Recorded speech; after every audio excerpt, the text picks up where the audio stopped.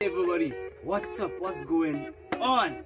I am Isiah and today we are sharing with you the devotion for the week, and this is taken from the life of Joseph while he was on lockdown, but he wasn't locked up. So we want you to participate in the devotion. We want you to look forward to the activities at the end of the devotion, and we want you to engage in that. Share it with your friends at home, with your friends in church, share it with your family, and be blessed.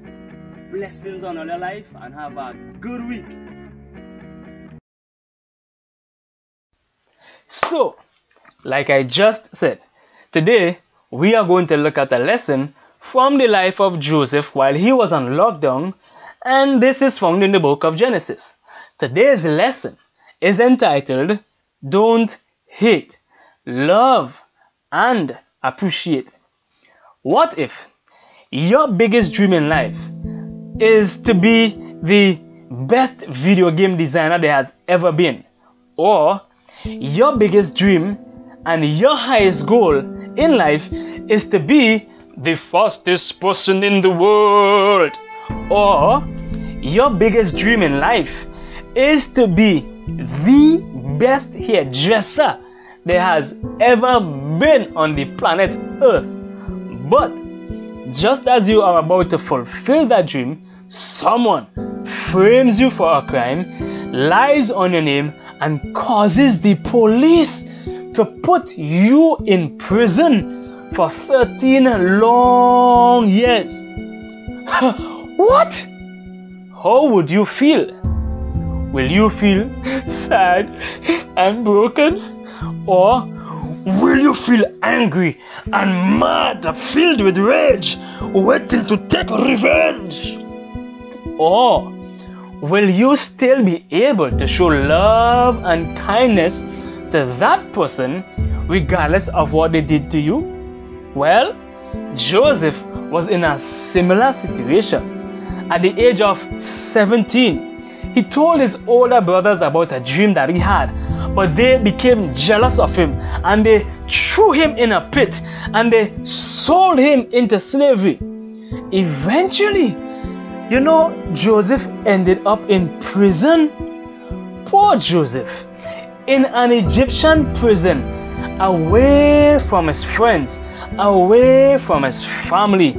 He was on lockdown, but his dream wasn't locked up. And maybe you feel like you are locked down and you are away from everything else, but don't let the lockdown lock up your dream.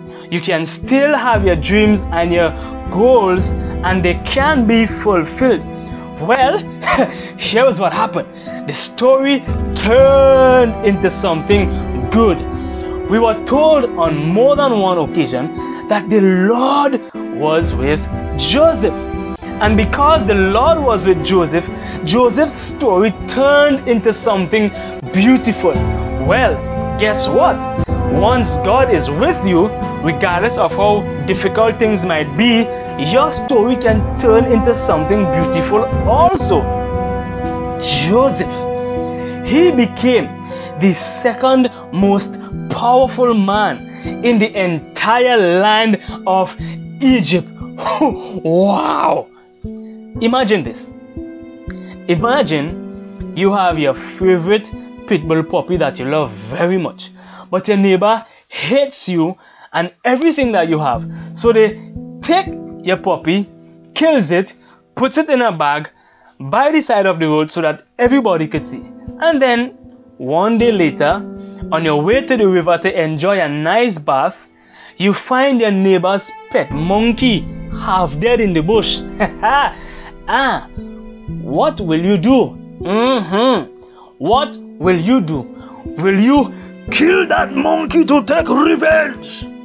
Or will you carry it back to your neighbor so that they can care for it and save its life? You see, sometimes it seems easier to do evil for evil, but the Bible tells us that at all times we must replace evil with good.